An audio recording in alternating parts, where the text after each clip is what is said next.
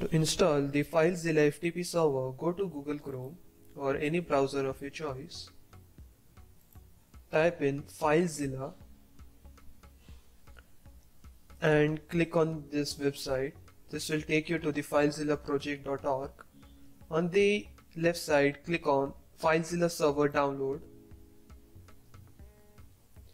Now for Windows, click on download Filezilla Server. Click on the first option, download.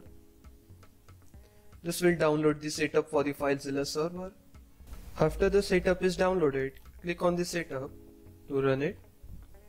Click on I agree to agree the license agreement. Click on next, next, next. Now select here a password for configuring the Filezilla server. You can even leave it blank if you are using for some test purposes, but for added security you may enter some password here. So let me just enter some random password. Click on next, next. This will install. Here this is the fingerprint that will be used by Filezilla. You can note it down for security purposes, but it's okay if you are just testing it out. After the installation is completed, the administrative panel will open. You can also start using the shortcut. It's also available in the start menu. Now once the interface is open, click on connect to Filezilla FTP server. Type in the password that you just entered.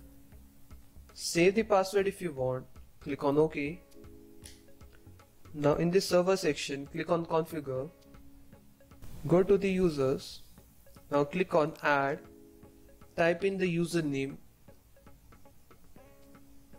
I have added here the username as user. You can set some password if you want. I will just enter some random password.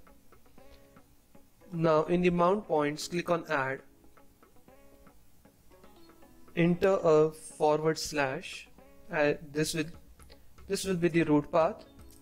Double click on the native path. Now you want to go in the Explorer and select the folder that you want to host for your FTP server.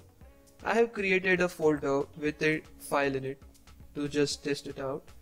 Right click the folder, click on properties and select the path. Copy the path, go to the Filezilla server panel and paste the path. Now add in another / and type in the folder name and click enter.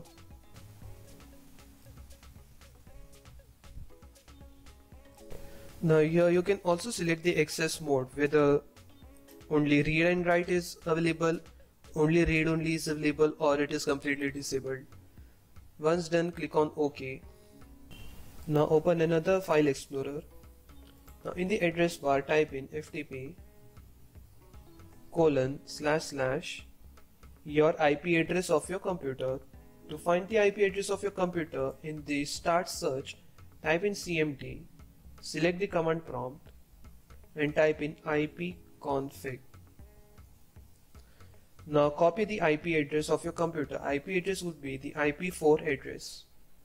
Copy this address and in the address bar type in FTP // your IP address of your computer. Click on enter. It will ask for username and password. Type in the username as user as we previously created and type in the password that we added there. Click on logon. You can also save password if you want.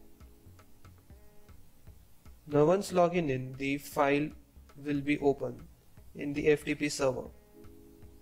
Now if this is not visible, that is, if this is showing as an empty folder but you actually have contents in your folder that you had selected, then go to the administration interface, click on server, click on configure, go to the protocol settings, FTP and FTP over TLS, go to the passive mode.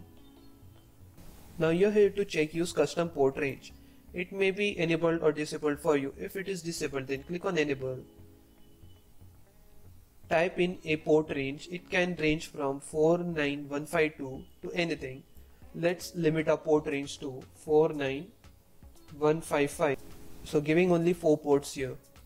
Click on apply, click on OK. Again go to the File Explorer, go to the address bar, type in FTP, your IP address of your computer, click on enter.